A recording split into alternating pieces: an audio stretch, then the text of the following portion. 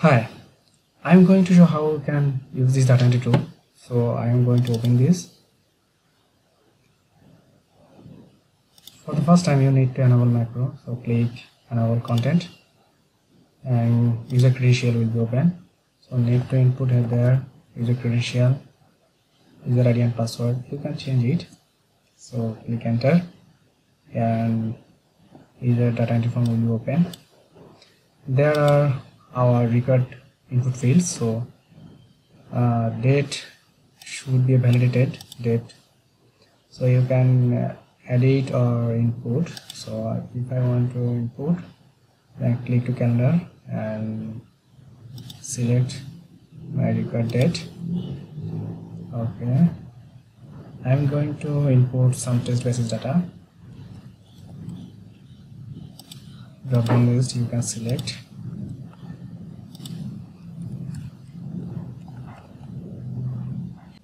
Okay, finally all of data, after inputting all of data, you can clear. If you want to clear all field, then click clear button, or if you want to add new, then click add new. Do you want to save data? Yes. Okay, data will be stored in our database, and there is a summary.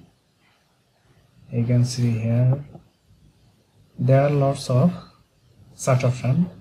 First you can search by date and COD and NYSID. Okay, if I want to search by using date, then select date, start date 9 March. Only I want to 10 March. Then click search button. Okay, that will be open. If I want to search by another criteria, then select criteria COD, like there is COD. Okay, data will be open. If I want to see full details, then click double and all data will be input, and there are another two options, update or delete. Okay, you can add or update anything. After complete the form, click the update button, or if you want to delete, then click delete button. So I want to first update, and then another is want to delete, so click delete, then data will be deleted, and there are two data is available here. Okay, next there are refresh. If you want by full form refresh, then download. If I want to download this store data,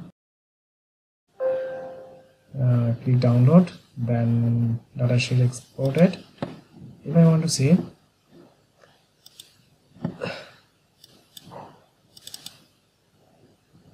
okay, my record data is download. Or another option is open all records. If I want to see all open records or drop down list customization or credential customization, then open all records.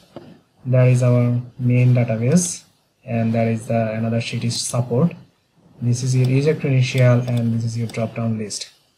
If you change it anything, it will be changed on drop down list. For example, I want to change, for example, like test basis, I input change, then press Ctrl W. The form will be open, and you can see another value is added in photo. After completing your data entry, click exit to close the user form. Do you want to leave? Yes. The form will be closed. Thank you.